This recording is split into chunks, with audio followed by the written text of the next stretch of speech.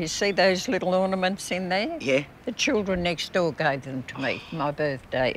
They're very sweet. Wasn't that sweet? They look good underneath the frangipani. How long's that been in? They do. Well, it's pretty old, nearly as old as me.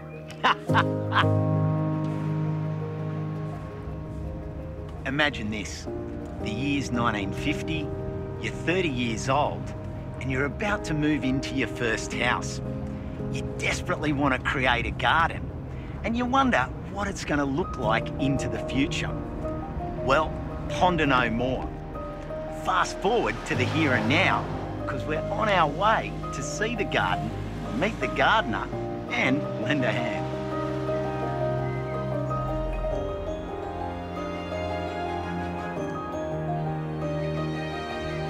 This is Phyllis Thompson. And yes, she's lived here since 1950. And yes, if you added up the clues, that does make her 100. And this tells you a lot about gardening as a passion. After 70 years, she still enjoys planting, watching them grow, and of course, painting gnomes. They look good underneath the frangipani. How long's that been in? They do. Well, it's pretty old, nearly as old as me.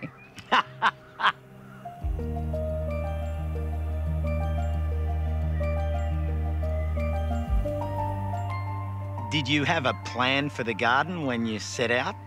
Well, in those days, we didn't have a lot of money, so you made use of what you could find.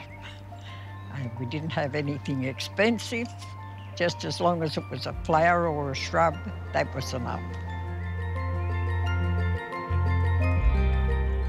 I really love your arbour here. Yes, I love it too, but the trouble is it needs cutting. It was lovely on my birthday, but I'm afraid it's not lovely now.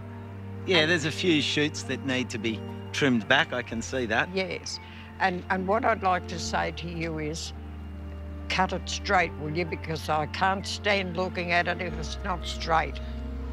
That's an order. That's coming from a centenarian. I'm going to get it straight, I promise. I promise I'll get it straight, Phyllis. I promise. Well, that's okay.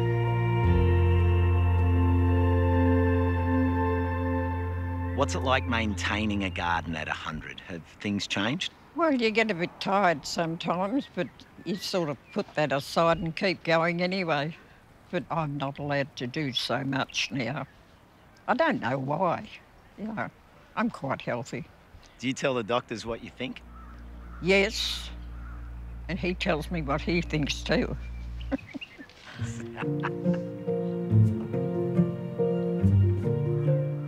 And it's nice to see other people admiring our garden when they drive past too. I know, that's been funny, hasn't it? Yes. Camilla Thompson has lived with Phyllis for over 25 years and has earned the right to call her Nan. What do you think the garden means to Phyllis? I think the garden means everything. It just gives her life. As soon as she gets up in the morning, sometimes before she's even gone to the bathroom, she'll head out. I think Nan is really a poster girl for the importance of people living at home. She's a shining example of the benefits of being at home at that age. So, is this where you hang the clothes up? No, not really. I shade the plants because I've got all these succulents there. Nice. Now, looking at the garden here, Phyllis, I notice there's a couple of things that I think we can fix up for you just for safety. Like this is a bit of a trip. So is that.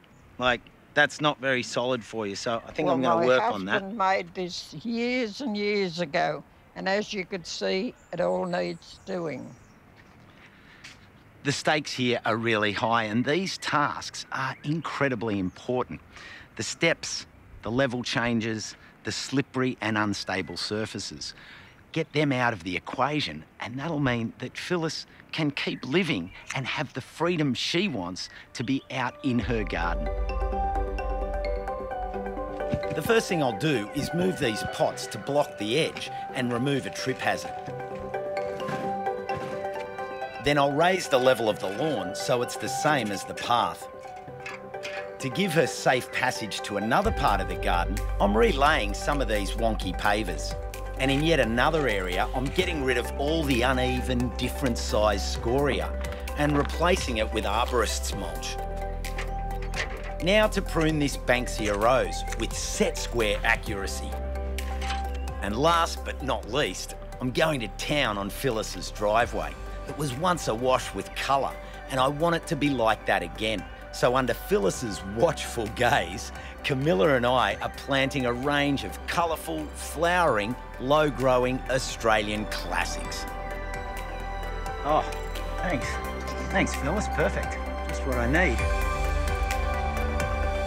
What a day, Phyllis. I feel like we've done the things that we talked about. We dealt with the level changes, the trips, the rough surfaces. We've planted out the driveway, pruned the lemon, pruned the Banksia rose to your discerning standards so that you can be out here safely. It's been a pleasure to have you here too. Really? I'm very pleased with everything you've done. And I thank you very much. Well, thank you for being so receptive to it all. If I hadn't have had the garden, maybe I wouldn't have lived to 100. So really, the garden's my life.